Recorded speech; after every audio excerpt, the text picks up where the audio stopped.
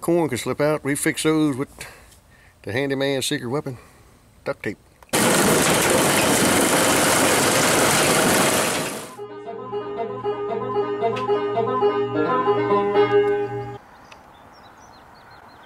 Hey, we got a little bit of a foggy morning there, don't we, in the fall here. Yep. I gotta get ready to pick corn, so I guess that's what I'm gonna work on. Get the corn picker ready, get the elevator ready, move things around in the corn crib, so. Neat looking fog out there this morning. Makes a good picture.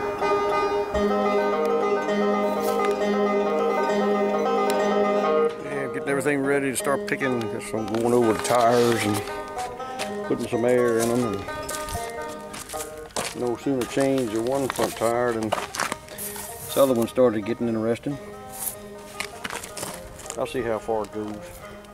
Put a little air in that one.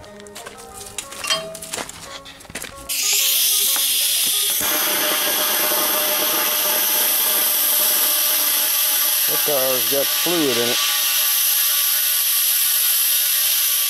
Got some calcium in there. Now everybody's favorite job, greasing. There's a lot of grease fittings on here. Some of them hard to get to. I guess I'll get the greasing. Right in there is a whole line of them, whole gang of them right there. These those are easy to get to. The ones underneath are kind of hard.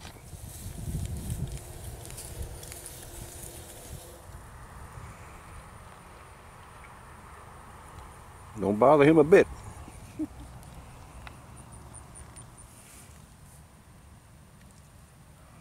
We got them all greased up, and as you can see, we make liberal use of old burnt engine oil on all the chains. Make sure everything's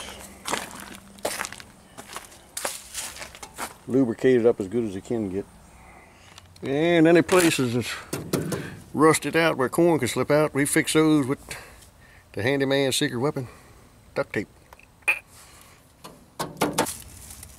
Yep.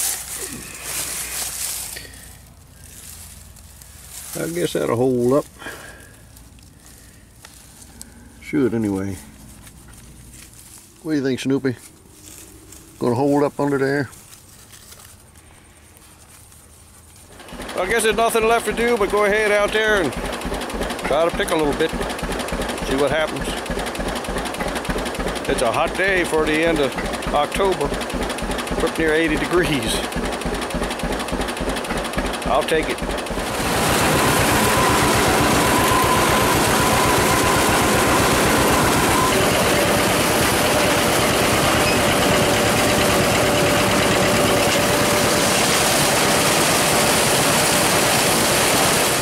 Yeah, I don't think it's too bad a year for just having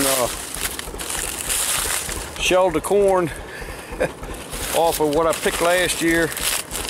Shelled it right from the corn crib, put it in the planter, stuck her in the ground. Didn't even put any fertilizer on it.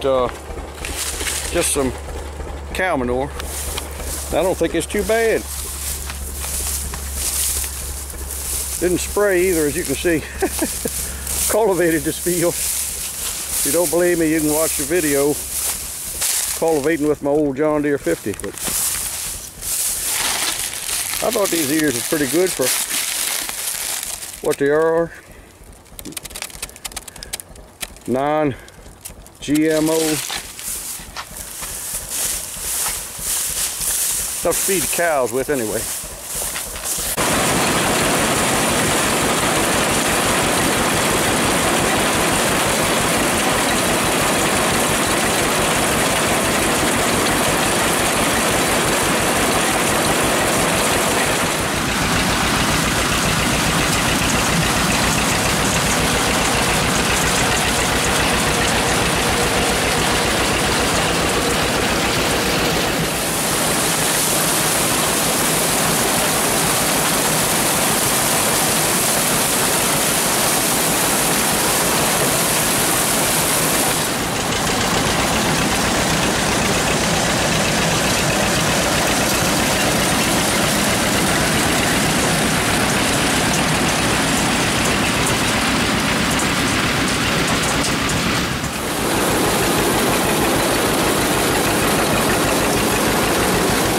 I guess I'll finish my little test load.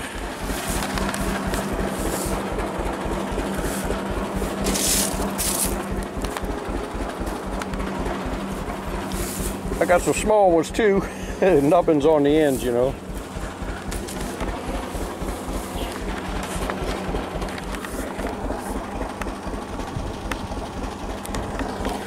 Ain't the greatest, but gives a cow something to gnaw on, I guess. Hey, before we put the corn in the corn crib, which is where I'm standing, it's usually a little bit in there left that we gotta do something with. So I ground up a full load and dumped it in the barn, and got a half a load ground up that I'll later on grind some new corn and mix with that. But I got to move this corn, I guess, over towards the door over there where it'll be ground up early before it deteriorates anymore. So guess I better get to work.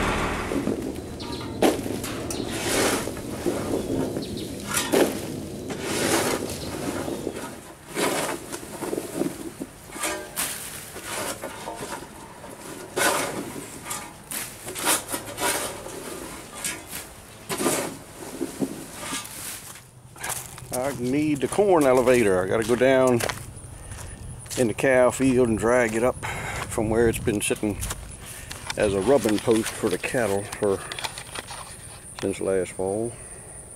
Got to pull it up here, oil it up, put an electric motor on there. That's the only way to run an elevator with an electric motor. You put a tractor on there, if a chain comes off or breaks or something, the tractor will just keep on turning and mash a lot of stuff up. With his electric motor will just stall. The chain comes off, you unplug it, put the chain back on, and go on about your business. You got a tractor on there running with the PTO. Heaven help you, man. You're going to bust up more stuff than you can imagine. So anyhow, that was some of my dad's wisdom. Can't take credit for that.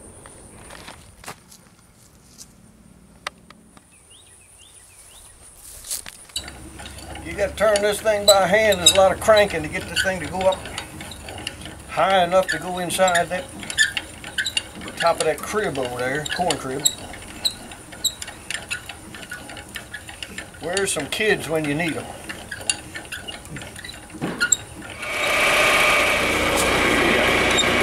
You got to take it up.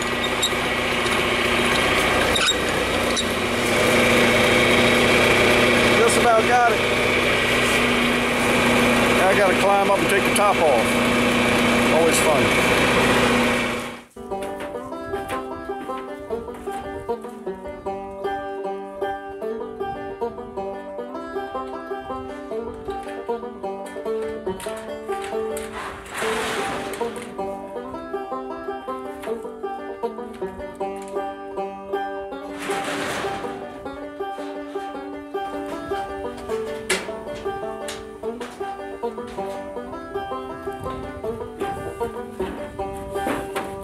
Looks like I got to do a little creative metal work on this apron here.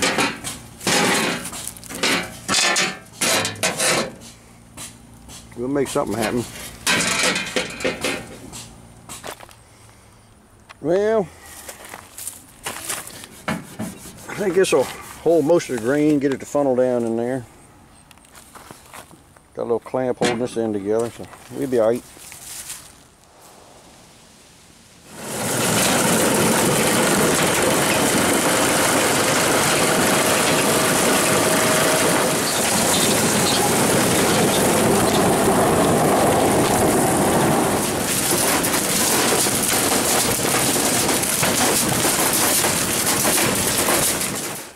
Well, got that unloaded now.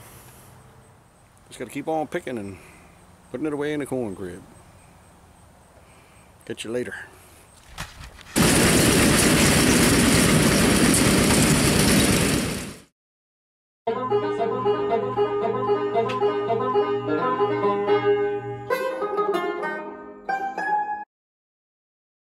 And the pigs over here. What are you doing? What you got on your face, huh? They don't like the ground corn. They won't eat it if it's got the